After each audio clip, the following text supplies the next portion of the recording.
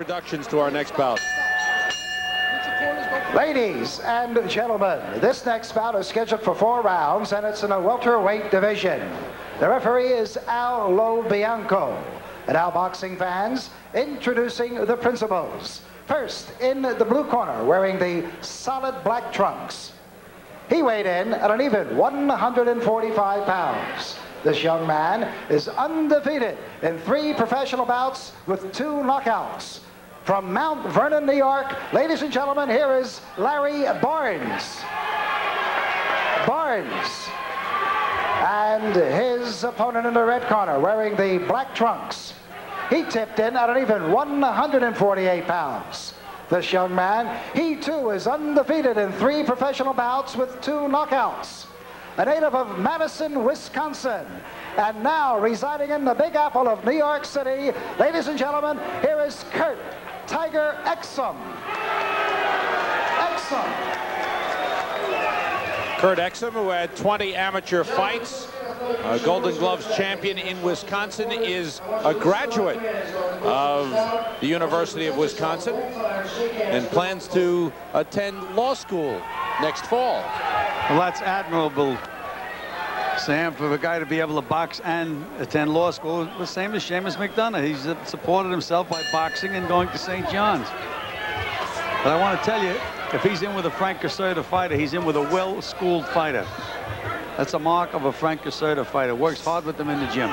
Exum's last fight was in June in New Jersey. Won a decision over Mark Farley.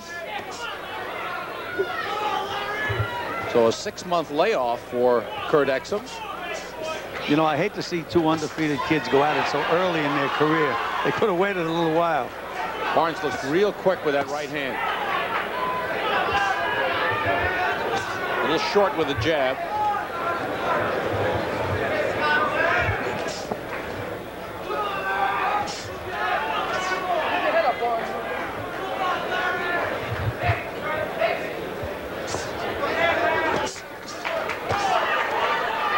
Barnes is an amateur, like to mix it up a lot.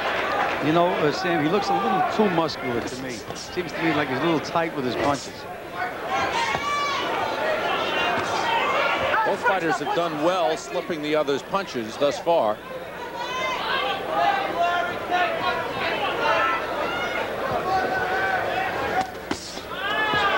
Hey, break!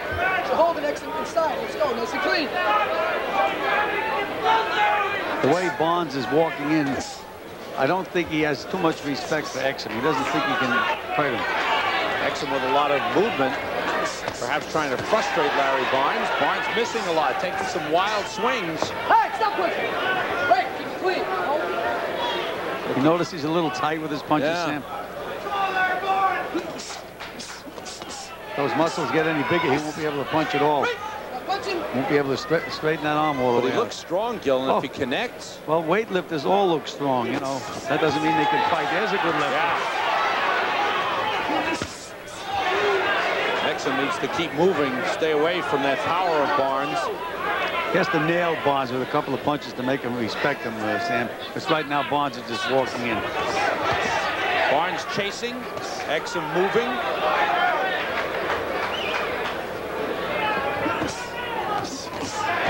Right hand got in by Larry Barnes.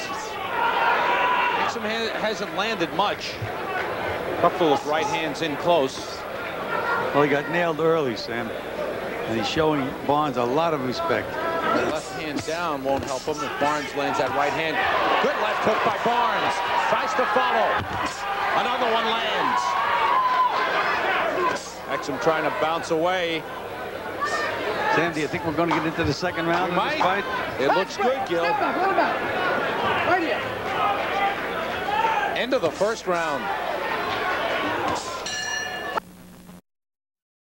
Sam Rosen and Gil Clancy ringside here at Madison Square Garden's Felt Forum. This is fight night at the Felt Forum. They forgot the stool in Kurt Exum's corner. And I'm surprised. That's Al Shevlin working the corner. He's an experienced corner man. I guess it was one of those things. I thought it was you and you thought it was me and nobody did it, right?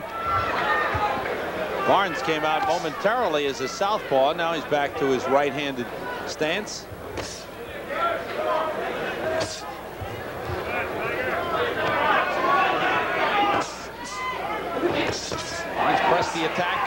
from the opening bell.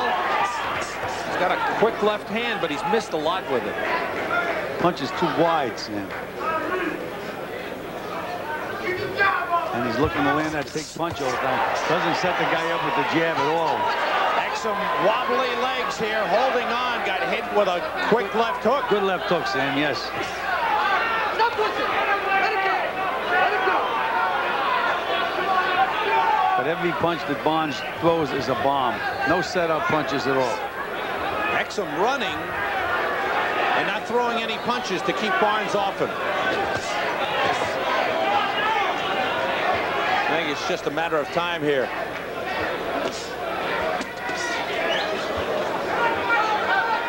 I think that Exum is hoping that Barnes gets a little tired. You know, those big muscle guys tend to get tired. Exum keeps dropping those hands way down low, and if Barnes gets in close enough with those short arms and lands, he hurts Exum. And Exum landed a couple of pretty good punches himself, Sam. Good left hook, good straight right hand. Barnes starting to step in. Still coming up short with that jab.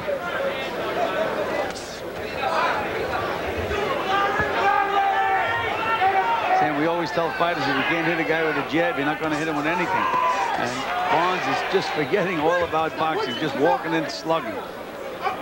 Barnes at 147 pounds is short, has those short arms. He's got to get inside. Stop holding. Step back.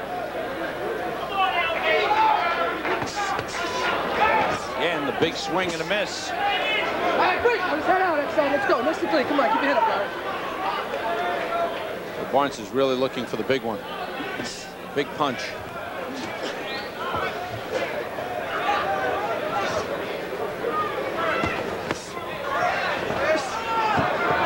He's air conditioning in the building, Sam. As long as Exum moves to the right, Barnes can't touch him. He wants to escape. Now all he has to do is walk out to the right. Barnes continuing on the offensive through the second round.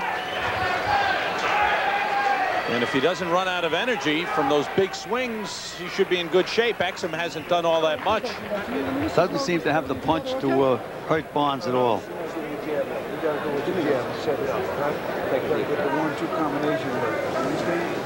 Backing up too much. Kurt Exum, graduate of the University of Wisconsin from Madison.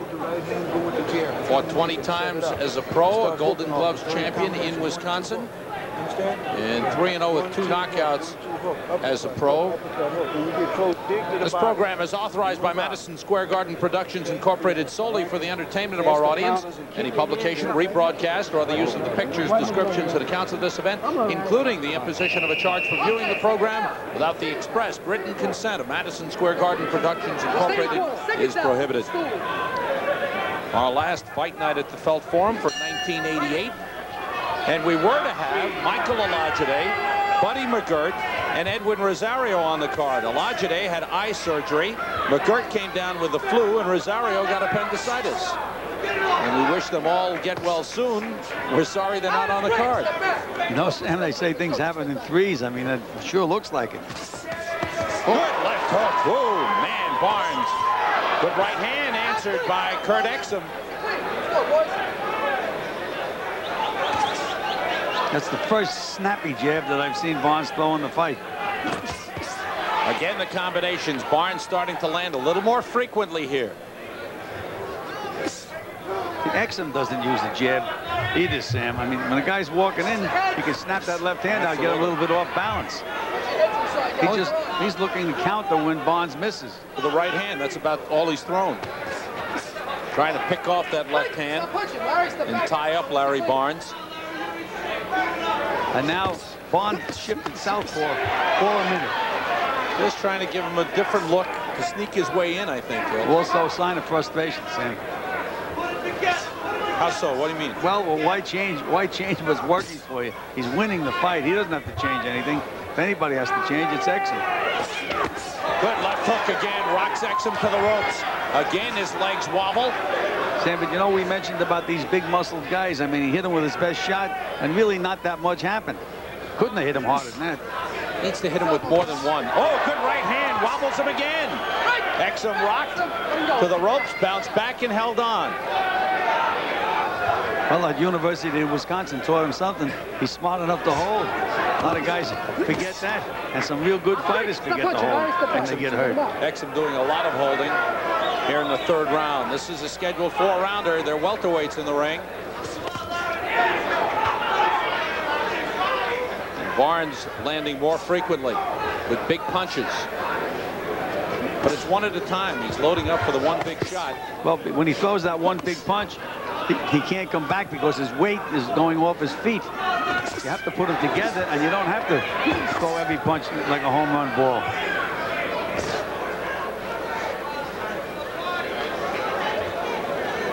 Now Exum, yeah, switched to southpaw. But meanwhile, he gets tagged with a left hook a couple of times. Hey, stop punching. Watch his head. Real Lobianco tells Kurt Exum to watch his head. He's been ducking down. They've been close to banging heads. Time winding down in round 3.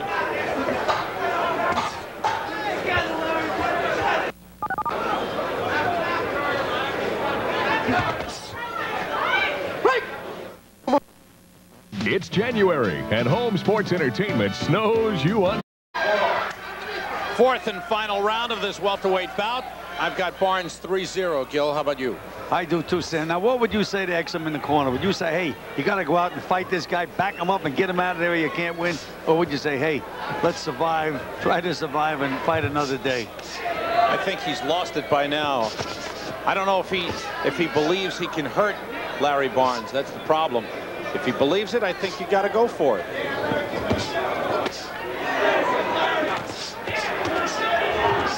Barnes just wading in. Both fighters a little off balance. Let's go. The Exum hasn't done a thing in this fight to stop Barnes from continually coming in. The few times he has hit Barnes with a clean punch, absolutely nothing's happened to him. Can't move him at all. He throws that little right-hand uppercut. He's landed that a few times, but not an effective punch at all. No jab. And good work by Barnes jabbing his way in that time, and then Exum tied him up. See, that's the one punch he's relying on, Sam. He's trying to land that right-hand uppercut.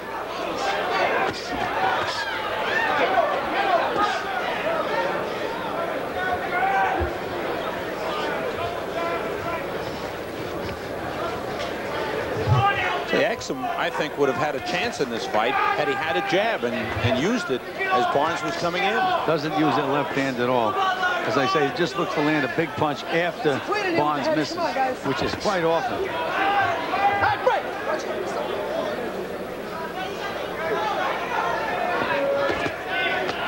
Barnes lands the left hook. And Exum holds on one more time. The punch before the left hook, Barnes threw it from across the street. Everybody could see that punch coming. That time a combination. The right hand scored for Larry Barnes. Some redness over the left eye of Kurt Exum. He's loading up for a right hand. It's the only hand he uses. Doesn't use a left hand at all.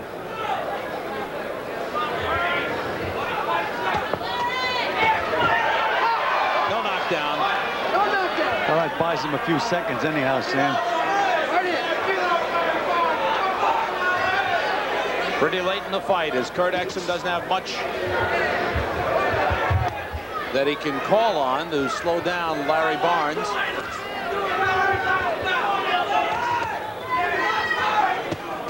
If I was Exum, I'd start moving to my right, kill the clock, and get out of there in one piece. Barnes, who has the short arms and is usually fighting taller opponents, I think needs to work more to the body, Gil. He absolutely. He has to use the left hand to set the guy up and punch to the body. End of the fight.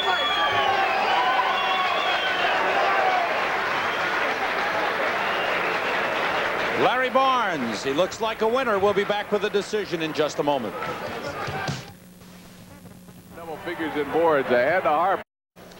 Larry Barnes looks like a winner to me. Gil, how about to you? If he doesn't win the fight, Sam, there isn't a Santa Claus. Ed Darian. He's not Santa Claus, is he? He has the Ladies decision. and gentlemen, all three judges, Victor Suarez, Carol Castellano, and Jack DeFaris. Each score 4-0 for the winner by unanimous decision, and for his 4th straight win in as many pro bouts, Larry Barnes. Larry Barnes. And let's hear it one more time. A local favorite from Mount Vernon. Solid performance by Barnes. Still early in his pro career. 4th pro fight. 4-0 with 2 knockouts. Man with big muscles. Kept up the pressure on Kurt Exum throughout the fight. Just too strong for Exum, Sam, but I just don't like those big muscled guys. I think they should keep him off the heavy bag, keep him off the weights, try to get a little more hand speed. Larry Barnes, a winner. We'll be back with more Fight Night at the Felt Forum in just a moment.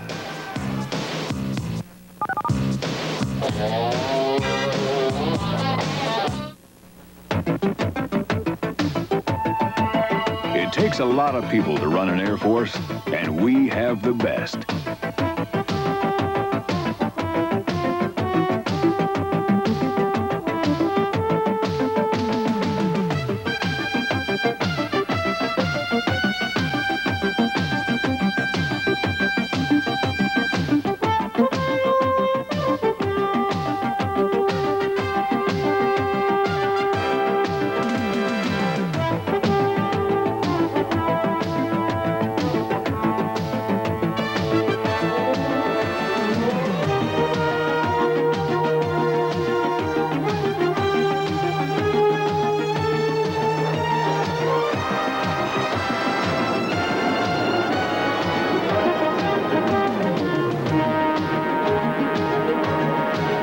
Aim high, Air Force.